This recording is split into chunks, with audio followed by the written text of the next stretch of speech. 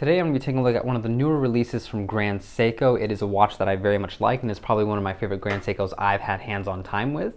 So let's take a closer look. So we have a diameter of 38.5, lug to lug of 43, height of about 10.4, and a lug width of 19 millimeters. Some other general specifications for the watch are going to have the caliber 9R31 movement being away in here, very nicely finished, hand brushing, and all these blued screws. Very interesting layout that's not a kind of traditional Swiss. We do have a sapphire glass on the back, sapphire glass on the front that is actually domed. 30 meters of stated water resistance with a regular push-pull crown, and other than that, the watch retails for $8,500. You technically have to be a member of the GS9 Club to be able to actually purchase this watch, and I believe most of them are already sold out. Maybe if you're part of the GS9 Club and you contact a boutique, you might be able to get one. But as you can see, only 299 pieces, so there aren't many out there. So starting off with the dial here, we have what Grand Seiko calls their Kirizuri dial pattern, but this is kind of done in a variation we haven't seen before. The more usual Kirizuri patterns are a little bit more fine, a little bit more thread-like. But this one, although of a similar pattern, when you see us zoom in a little bit closer, you can see there is a little bit more defined, almost pebbling to it. It's a little bit more three-dimensional, and it is just a slightly different take on what the pattern has been in the past. Looking a little bit more generally, we do have Grand Seiko here at the 12 o'clock with the applied logo and the writing just under there. We have just spring drive alone at the 6 o'clock, and then Japan and some other text here at the very, very bottom. Very clean, not much text, and honestly, they didn't need to add anything else there. Looking at the markers here, we have trapezoidal markers everywhere, and at the 12 we have a double marker. It is a very interesting look. It's not a shape you usually see in watches, but it's nice because it draws your eye in almost towards the middle of the dial. It makes you want to look at the pattern more, makes you want to look at just kind of what's going on, and obviously kind of look at the hands and actually tell the time. You of course have the classic Grand Seiko sword style hands, very nicely faceted. The tempered seconds hand here, of course, with that beautiful spring drive sweep. Interesting to note, and you'll see it a little bit more once we zoom in, but the hand is blued, the spring drive text, and the seconds track are all done in a blue tone. It's very interesting, something you kind of haven't seen done before with Grand Seiko. They usually don't take a lot of colorful aspects to the dial outside of maybe just the dial itself. But here we have a little bit of accent coloring matching along these blue tones. And then you can see the outside seconds track here is not done in the Kirizuri pattern. It has this almost a little bit more of a circular brushing to it that's very, very fine. And it helps contrast and frame the actual Kirizuri middle dial very, very nicely. I really like the simple, clean dial here. It has a lot of dimensionality to it, not only from this very subtle sunbursting Kirizuri pattern that goes from darker gray to almost like beige-ish, very gentle brown tones depending on the light. But the watch is also very interesting in the fact that not only is the crystal curved and the dial is curved, but the hands themselves also have a curvature to them to basically follow the rest of the dial. And it is a really nice effect. It just gives it a little bit more, I guess, oomph than a regular flat dial does. And it is just a really nice design point. So taking a look at some shaded natural light, we see that the dial can change a lot in its color. In more kind of direct facing, we have a subtle-ish gray tone, and then at off angles, we get this darker gray tone that comes out. And then as you move it, the sunburst pattern appears and disappears, the texture appears and disappears, the indices go on and off in terms of like how bright they look. It is just a very dynamic dial as you move it, and it's nice to see. Looking at it a little bit more dead on, of course, you can see the pattern a little bit more. The quote-unquote like cross-hatch pattern of the texture itself pops out at you just slightly more, and it is just a very interesting dial. In some more direct light, we can see those more yellowish golden tones come out of the gray a lot more. Of course, the pattern itself becomes a little bit more apparent because it's almost like it's being lit from the back now, from the light. Very interesting dial to look at, very interesting dial in the light, and it really is dynamic from the shade to the sunlight. So taking a closer look at the dial here, we do see we have very classic Grand Seiko perfection. The logo here is done in this very nice three-dimensional black ink that really pops off the dial and just has a lot of dimensionality to it. The applied logo itself, while not as faceted or anything, does just have a very nice clean polish to it, which does pop out nicely in the light. Moving on to the markers themselves, of course, so multifaceted. They do play with the light like crazy at every angle. You can see there is a facet in the front, facets on the side, and then more of a flat facet in the middle. So there are so many angles, so many surfaces for the light to just keep reflecting, keep playing with just your eye and just the light sources around it. What I do really like about what Grand Seiko does when they do these multifaceted markers with the high polish everywhere is that at some angles they can go completely black, where other markers will have a complete shine to them, and others will be half shiny, half dark, and it just gives a lot of life, a lot of reflection to the dial, and it just really does give a very, very living quality to the watch. Focusing a little bit more on the pattern, we can see it does have this very, very tight, almost fabric type weave to it, but you can see there are certain sections like here where you can almost say there is a little bit more like pilling. There's a little bit more three-dimensionality to some of those strokes or marks, or however you want to, you know, identify those little pieces on the dial. And it just is a very interesting effect. It's something that you don't really notice until you're up close, but you can almost kind of make out with your eye as you're looking at it. Something that's awesome about this dial, because you do have that very subtle sunburst effect to it, is depending on the angle, you get these lighter shades, you get these darker shades, but it kind of flips and flops, and then some areas that were previously too dark and kind of harder to see the three-dimensionality of pop out and give you a little bit more life. So it really is an ever-changing dial, and it's something just nice to have on wrist. Focusing here, you can see that kind of more concentric, circling, graining pattern to the seconds track. And on top of it, you have the very three-dimensional blue printed markers there.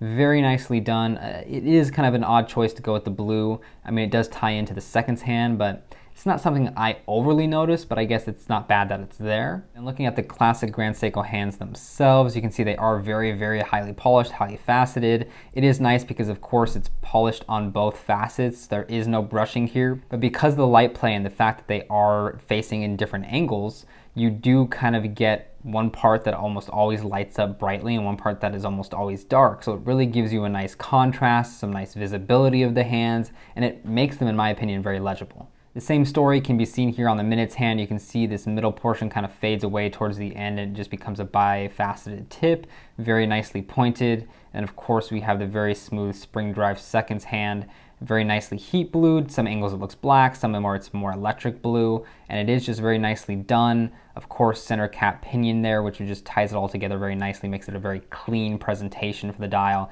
And really, there is nothing I can say bad about it. It is very nicely finished. It looks great under macro. There is just a lot of clean elements going on. And because you don't have the power reserve meter on the dial, because you don't have a date, it is just overall a very clean watch, which lets the finishing shine. One thing I will note, and it's a little hard to see depending on the angle, but you can see right there on the seconds hand, there's like a little tiny mark. I don't know if it's a hair or if it's a scratch or whatnot, but this is one of the first, slight imperfections I've ever seen on a Grand Seiko, so just keep that in mind. Even Grand Seiko isn't perfect. There are humans making these machines, but I mean, for how good the rest of the QC on the watch is, this is, I think, fairly forgiven. So moving on to the case of this watch, and I do really like this because it's very, I think, unique to Grand Seiko. There aren't a lot of cases like this. It's very short, it's a little bit bulbous, but it's very thin, so it wears very well. It technically is, a 10mm and change watch, which isn't overly thick on paper. There's micro brands which make thinner watches than that. But because the way the case is constructed, you have this very large chamfer here on the underside, which not only rounds out any sharp edges, but kind of visually thins out the mid case more. You have a very visually thin brushed mid case, and then a very thin bezel with a domed crystal, which kind of doesn't protrude too much. You have what appears to be a super, super thin watch, and it wears very thinly on wrist. Looking a little bit more generally, we do have just pretty much high polish everywhere from the front. Of course, have that brushing in the middle, which I do think is just basically to break up the case visuals and make it feel thinner. Have, of course, a Grand Seiko signed crown. And looking at the watch, kind of, I guess, from this angle, you can see like the more you move it, the more the watch just turns into one complete curve from end to end. And it's nice because, again, you have the curve down from the lugs up into the crystal, and then as you start moving it this way, you can see the dial has a curvature too. So just following this line here, it's just very continuous. The watch design is at harmony within itself, and I think it just comes together very, very nicely. It almost would have been better if there was some more, I guess, like rounded-ish elements on the dials, like if there were more kind of baton-style markers or whatnot, but that's just not something Grand Seiko does, so we can forgive them there. So taking a look at the movement here, we can see what I think is a very, very nicely done movement. It is at first something that I guess we're not used to seeing. It's almost very simple, but it's what goes into the finishing and the accents that it kind of draws your attention to that make it so nicely done. There is no separation of bridges. There's no 3/4 plate or anything like that. This is a 4/4 plate. This is a full plate on the back of the watch, and it is just fully linear brushed in a horizontal fashion. done by hand. So you have that hand-done component to it. You of course have the power reserve on the top here, which is also a heat blued indicator. To give this a very premium luxury feel, we not only have all these very high polished chamfered edges for all the holes that see through to the underside of the movement, to see through the jewels, to see through some of these kind of lower components, even like the glide wheel right here, you can see through the opening. We also have along the barrel some beveling that's really highly polished, and it just is something where as you move the watch around, it catches the light, it really comes to life. The brushing itself kind of goes from very dark gray to light gray. It has a living nature about it. And I just do think it's a very pretty movement, and I don't really have any complaints. Would it be nice to see a little bit more of the inner architecture? Sure, but I think this way almost leans itself a little bit more to classic Japanese austerity. It's very simple, very clean, very no nonsense, but finished very well. And then depending at the angle I hold the watch at, I can try to see if it pops out. There is a ghosted Grand Seiko lion logo, and it's not wanting to appear right now. You can kind of see it there, but I'll zoom in a little bit so you can see it a little bit more. At this angle, you can see the ghosted Grand Seiko lion a little bit better. It is very visible in person as long as you have it at the right angle. It's just kind of hard to capture on camera, but it is cool that it's there, and I think this is a very good execution, a very nice and premium way to do it rather than a kind of more golden stamped logo. Zooming in, we can see the brushing is very finely done, very nicely done. The hand-carved jewel holes are very nicely done. The heat-blued screws, there aren't really any blemishes on those as well. The jewels underneath add a nice bit of color to the rest of the watch. So again, I do think this is a very premium looking movement. I do really like how it's finished. And of course, there will be no denying that it has a little bit of resemblance to the Crador H movement. You can just look that up, or maybe I'll include a picture right here. And even these tiny little jewel holes, although they don't kind of fulfill the rightful purpose they're supposed to, but in some of the 9R movements, this kind of is supposed to represent a frog's eye looking up towards the bellflower, which this is supposed to be more of a skeletonized bellflower barrel, but because it's not $40,000, it is not skeletonized. So it's cool that you have these little aspects of the history and story that the Crador movements have in it, but at a more affordable, more attainable price point. Zooming in a little bit and trying to get the right angle, you can see the Grand Seiko lettering there, the actual power reserve meter, even this tiny little 37 joules text.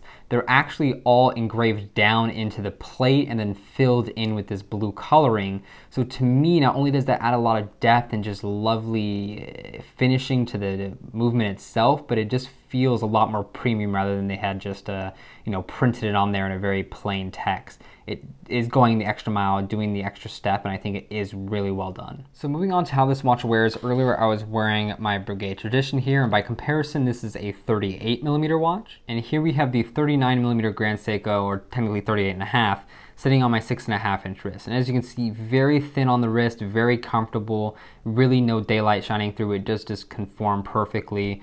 Very short lug to lug, so it does sit within my wrist bounds pretty well. If I move it up here, I have closer to a 6-inch wrist, and it wears still very well. You could probably go down to 5.5, maybe even 5 inches, and it would still look pretty proportional. The strap, I think, is paired perfectly. This dark gray really plays off the lighter gray tones of the dial.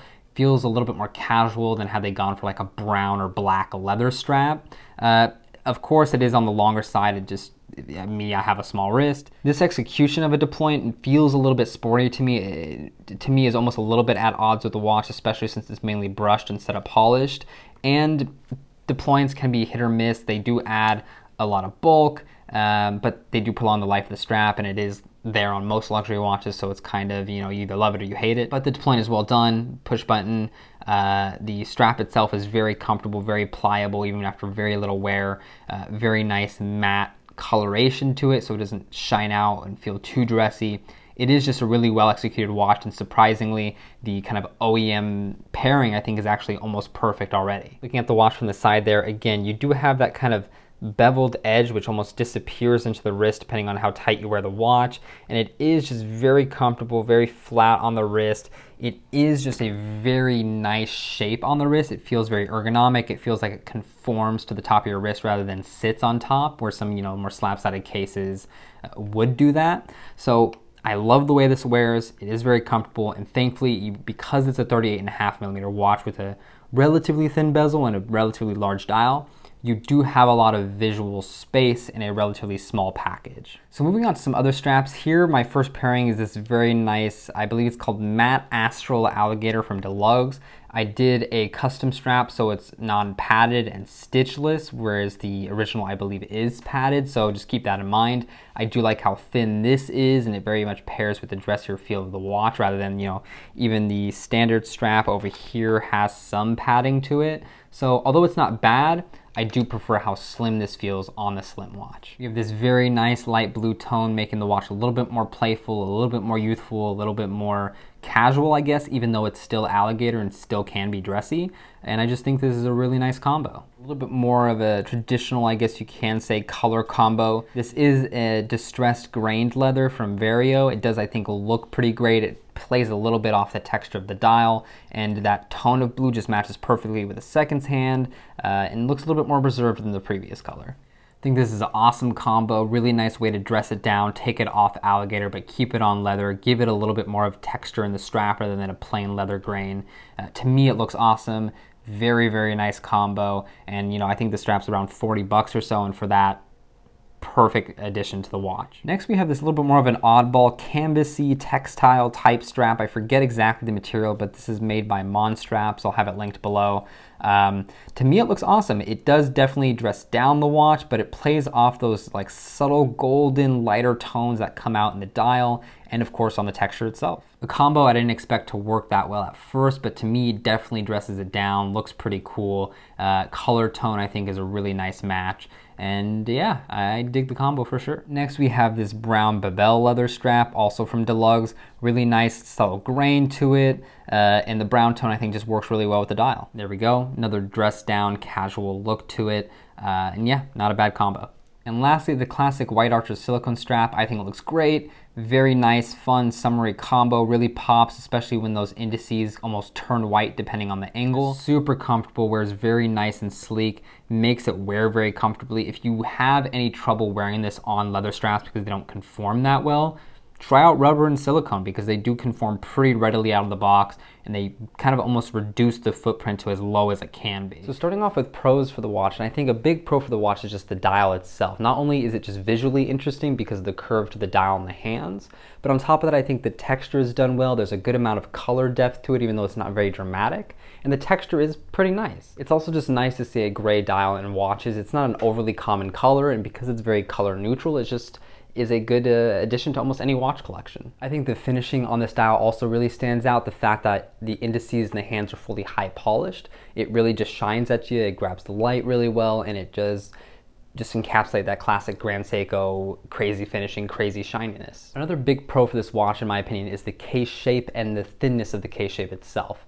The case is just a unique shape. It's very circular, it's very rounded, it's very soft in its edges, and it's just not something that's traditional. It doesn't have traditional lugs that look welded on or lugs that are really even separate from the case. It's all just one monobody piece. And it's interesting. It just is distinctly a Grand Seiko case design in a way. And lastly, I just think the movement's a big pro. Not only is it a spring drive, so you get that very nice spring drive sweep, you get the crazy accuracy, and it just is awesome.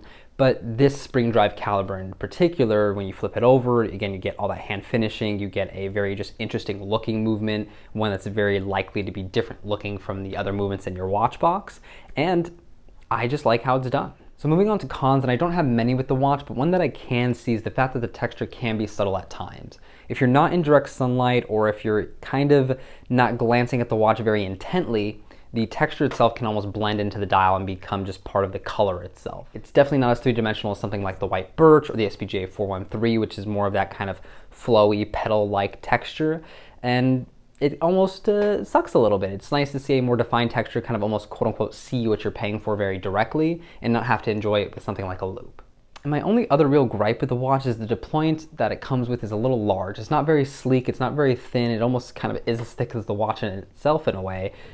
So if they could refine that a little bit, make it slimmer, make it thinner, or just put it on a pin buckle, that wouldn't be terrible. Of course, maybe it would shave a little bit off the price or maybe not feel as refined, but at least it would wear thinner and wear better. So final thoughts on this watch, and honestly, I do really like it. I've always loved the watches from Grand Seiko that kind of fit in this series of this case shape with the manual wind movement. They're pretty thin without being, you know, paper thin and not feeling robust, but still thin enough to where it's a very elegant case shape and a very elegant wearing experience. I love the movement finishing, I love the spring drive technology, I love the execution on the dial. I like that they moved the power reserve from the front to the back just to make it a little bit cleaner, a little bit dressier. And really there isn't much I can say bad about the watch. Is it perfect? Not by any means. Again, if it was my money, I probably wouldn't buy this exact watch because I'd want something more aggressive in the texture department. I'd want something a little bit more, with more impact as I'm looking at it. And maybe some people don't want that. Maybe they do want that subtlety to reign a little bit more supreme, and as they look closer and closer and closer, more details appear, which is a very, very valid way to enjoy the watch as well. I really would like to see Grand Seiko keep iterating and expand on this watch range with more things in this manual wind movement, because it not only looks good, takes up a big proportion of the case back, and again, just wears very well. But I also think this is one of the watches where, when you boil it down to its parts, is almost one of the most Grand Seikos. It has spring drive expressed in a very simple, almost uniquely Japanese way. And at the end of the day, it has an aesthetic that isn't like any other watch out there. So it can not only grab every point that is Grand Seiko and Grand Seiko's heritage and Grand Seiko's brand DNA, but also be included in your watch box and not step on the toes of other things. Those are just my thoughts. Let me know what you think. Thank you as always for watching the video. I hope you got something out of it, and I'll see you in another one.